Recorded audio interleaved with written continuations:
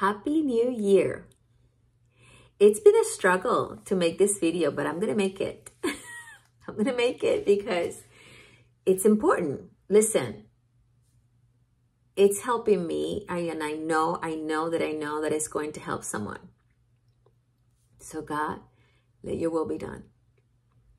As I'm sitting down this morning to have breakfast, I made the choice to make something good. I made the choice to make something healthy, something that was good for my body, not what my flesh wanted to eat. I put effort, I put thinking, I planned it, and I did it. Now, as I'm sitting there eating it, I said, wow, Lord, you know, so many people that I know in my life, they were struggling with diabetes. They were struggling with high blood pressure. Perhaps they were struggling with their weight. And they started putting time and effort and planning and also creating a good habit. Why? To take care of their bodies, to take care of their health. They didn't want to be taking a bunch of pills. They wanted to work out. They wanted to feel, energetic and do all kinds of stuff, all kinds of activities. And now they're seeing the fruit. I know that I will see the fruit. I've done this before. I struggle, I can be doing good. I'm walking, I'm running, I'm eating good. And all of a sudden, I start doing bad.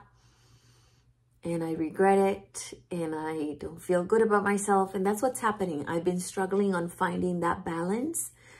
A lot's been going on with my husband's car accident. Then I had a car accident. Then we moved to just a lot of things happening. One of my daughters is doing homeschooling. So we're trying that.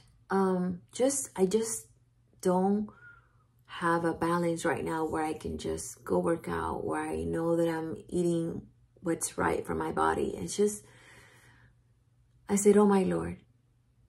So people put all this effort and planning and thinking, and now they're seeing good fruit. Like I said, I will see good fruit if I continue to do what I need to be doing. But then I start thinking, are we doing the same thing with our spirit? Are we allowing Jesus to work with our heart and our mind, in our words, in our time, so we can also see good fruit? I need to do better. Are you there? Are you in the same spot as me? I know what I need to do. Are we doing it? Are we asking Jesus for help? Jesus inspires me. Jesus brings order and discipline. He brings balance. I haven't been asking him for help. I haven't been relying on him. But thank you, Lord, for today. That you remind me on how important it is. It's way more important to spend time with him so we can feed our spirit with good things. So we can see good fruit in our lives, not just our physical body. He cares about our physical body. He wants us to make good choices. He wants us to be healthy. He's there to help you for that.